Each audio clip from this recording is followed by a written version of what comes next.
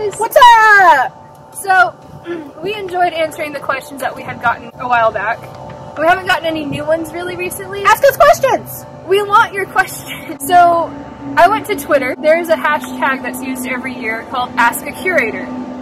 There's also an account called Ask a Curator. I found 18 questions. 18 questions! However, one question will be on a different video with a different topic.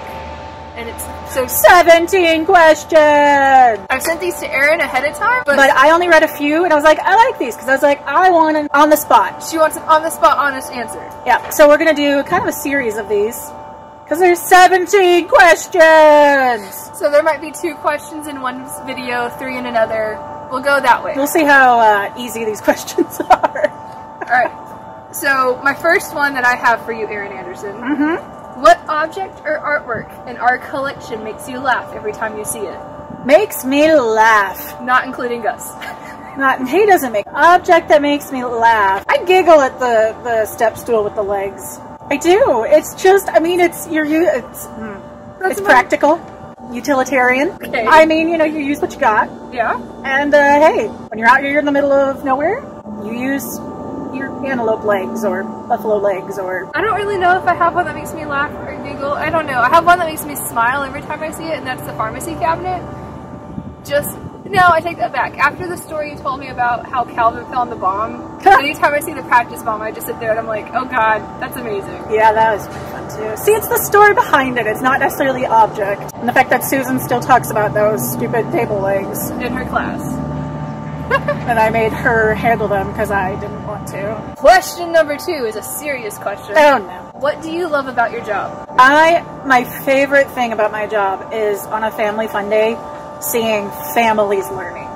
Seeing dads with their children, like reading the text, looking at dinosaur bones. Doing the museum trek. Museum trek. I love when they're working as a group. And, you know, it's cool when the kids are excited. But I love when they bring their parents in, and their parents are genuinely excited to be learning this with them. And having fun with them and all that. That absolutely makes my day, and I love just that little light bulb comes on, and you're like, ah, we did something. You know, we touched somebody. Not literally. Fun. I agree. I always told Erin whenever I first started, I was like, I love watching people see history and actually be like, oh my gosh, this is history. History is not just names and dates. It's actually... It's boots, it's hats, it's the tangible items, not just the person. Truck wagons, yeah. I love whenever I see people come in, especially like, I'll always go back to Titanic, whenever the kids would come in and see the artifacts from Titanic and they'd be like, oh my gosh, this isn't just a movie, it really happened. Yes. I love that. Yes. You just see the face and be like, what? Yeah, and the fact that we set it up doesn't even cross your mind at that point. No. Like, that is so exciting to be like, I set up Titanic, you set up Rodin. But when you see them learning and enjoying it, you don't think about you. It's not like, oh, I got to touch that. It's like, thank you, you learned things. Yeah, it changes everything. It's the facial features when you see a kid sitting there reading and the next thing they're like, what? It's fun.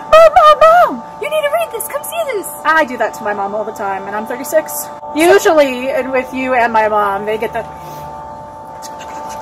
It's exactly how it works. And you see that in the kids. Oh, Lord. But it's so fun. That's what I love about our job.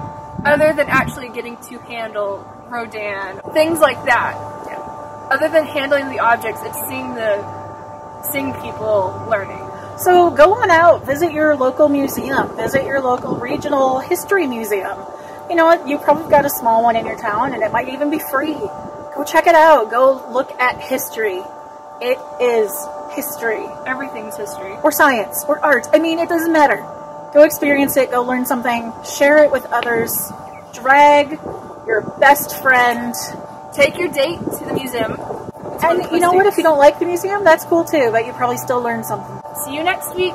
Subscribe and ask us questions to add to the 17 questions. Well, we got 2 down now, so we're at 15. 15 more to go. Bye. Tweet, tweet.